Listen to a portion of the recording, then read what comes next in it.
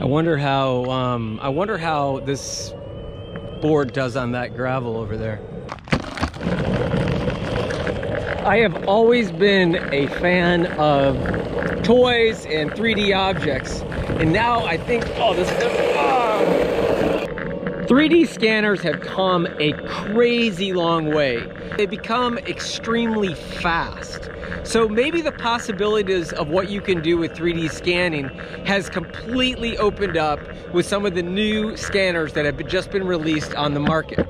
MatterInform's version 2 just came out, and it offers a lot more capabilities with the simple to use interface along with the software. Scanning technology has become faster, it's become more affordable. Let's go check out what the MatterInform version 2 V2 scanner is capable of.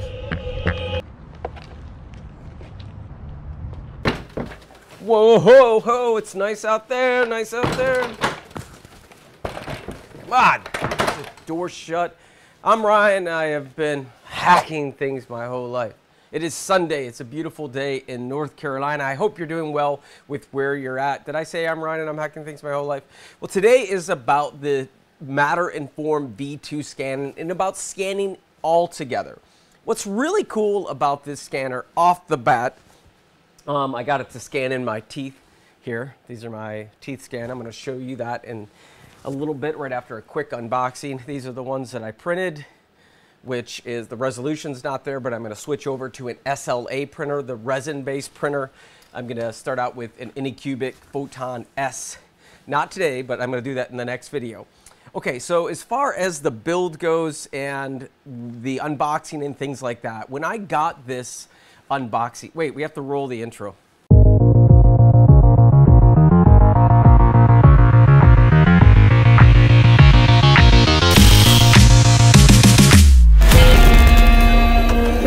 It was unbelievably beautifully packaged. It was a little bit lighter than I thought. I'm thinking, what? Maybe because I usually equate function with weight, but that's just not the case with this scanner.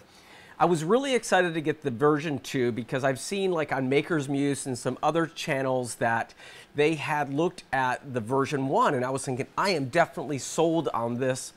And then I found out that there was a version 2 that was actually faster.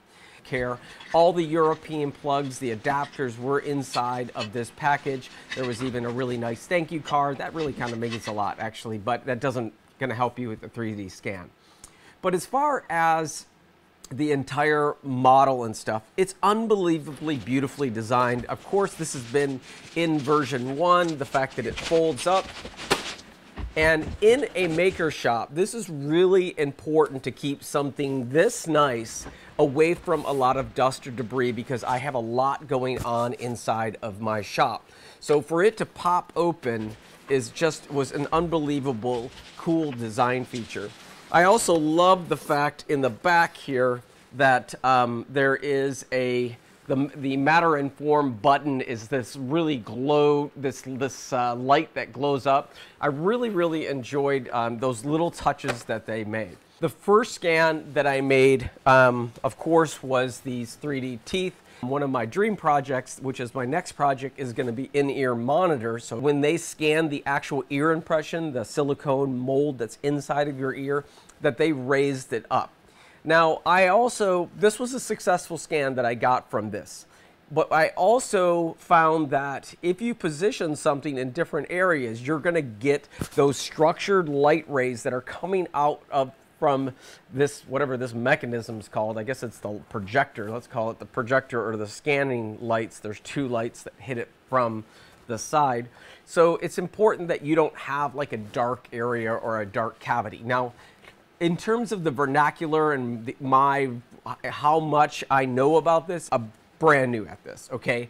So what I got out of this was incredible for the first shot. The cloud point technology that's here right now is unbelievable. The fact that you can go from this, what looks kind of, you know, distorted, these cloud points or these facets, to this beautiful softened model. And there's tons of different settings that you can go ahead and move back and forth to get you exactly what you want before you go into Fusion 360. So what I did is I scanned it. It took around 20 minutes to scan this model. Now, I'm sure you could trim that up if you knew the settings a little bit more, and I will, in future videos, we'll be talking about that. But this is the first initial scan that I'm doing. After I was able to scan it in, I exported it as an STL, and I took it into Fusion 360. And in Fusion 360, the first thing you're going to want to do with the current version of that is turn off your history. And then once you get the model in, you want to insert STL. And once you get the model in, you are going to want to right-click the model in the component editor on the side, the outliner on the left-hand side, and you want to go and do the B-wrap. You want to make it into a model. And once it's a model, you can go ahead and do any operations that you want on it. The first time that I did this, I brought in too much geometry. So what I did is I scanned it again, or I went back to my model. I didn't scan it again. I went back to my model in Matter and Form software, and I went ahead and cleaned up that model. I took off the base, I trimmed it up some, and I was able to get a beautiful looking model that had a lot less geometry. When I brought that back into Fusion, it was a lot easier to work with, and I did some Boolean operations and I cleaned up the base. I just removed a flat part from the base. Now you can do that inside of the Matter and Form software additionally, but you can also do it in Fusion 360. So if you're interested in a video on how to convert an STL to a mesh, I have one linked below because that's changed in 2019. I kind of just covered it right there, but I have a little bit more of an extensive tip if you're interested in that, to watch that video down below. So once I got it done, I went ahead and printed it, and it was pretty successful.